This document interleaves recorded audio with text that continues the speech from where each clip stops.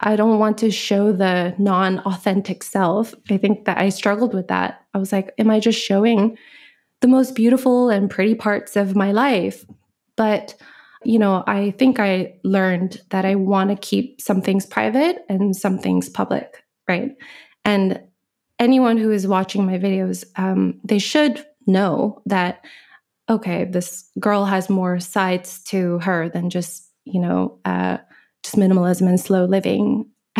like anybody who puts themselves out there, there's a persona, and also there's like the real them when they're hanging out with their friends, or when they're, talking to their parents or whatever. Yeah. Like there's the quirky side, there's the weird side, there's the funny, humorous side. And I definitely have that too. I'm not always calm. I'm not always, I don't know, what are some things that people assume, like quiet and...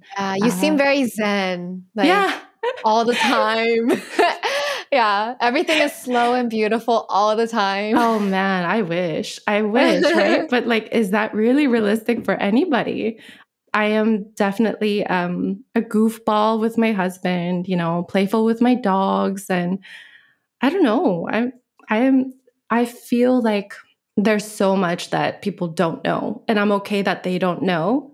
And it's fun to like show parts of it with you when I'm talking with you. I'm sure, it's different than like my videos or whatnot. And I like to keep it that way. Yeah, I think this conversation is so interesting because first of all, it reminds people who, for example, if they watch your channel, it reminds people that you can't know all sides of a person just by seeing what they show online.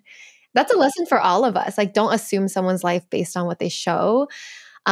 It's also a conversation of like what to show and what not to show, what to keep private. I actually think I'm a pretty private person too. Like, although I've been doing YouTube for so many years, there's so much of my life that I still keep private. Parts of my personality that I don't get to show on my videos. It's not like I'm trying to hide it, but it's just that the opportunity doesn't happen, right? You're really good at doing this too.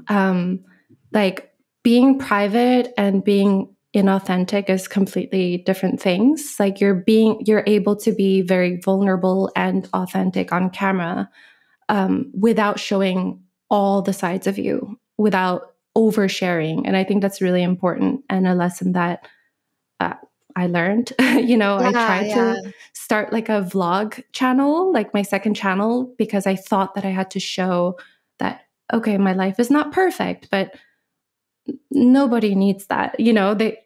People don't need to know that, that there's all sides. That should be assumed, because social media is, we all know it's just a highlight reel, or it's a production, or it's a whatever. And you don't owe anything to anyone, Yeah, I love that line. You don't owe anything to anyone. I think sometimes we feel like, oh, we have to show either show too much or show not enough. And it was confusing, at least for me, to navigate for a while. I'm like, sure, me too. Right? I still find that confusing. Like, how much do I reveal and how much don't I reveal? And even if you don't post, like, don't feel guilty for not, because almost goes back to what you were saying. Like, if the baseline is 0, anything on top is a win. Like you showing anything of your life is a win. Like you don't have to show everything.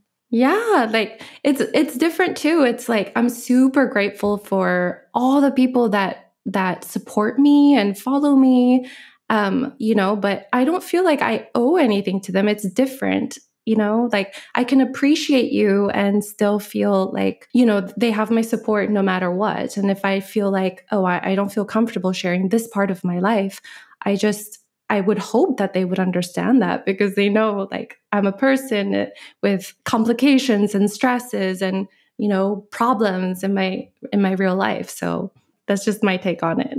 No, I like it. It's a healthier and mature way to look at this. Because if you, for example, look at like celebrities or the K-pop industry, like the way people expect things from famous people is so, that's another conversation. Yeah, Exactly. I don't know. Yeah. That's hard. I feel like that's not sustainable for me anyways. No. Yeah. You're like, no. No.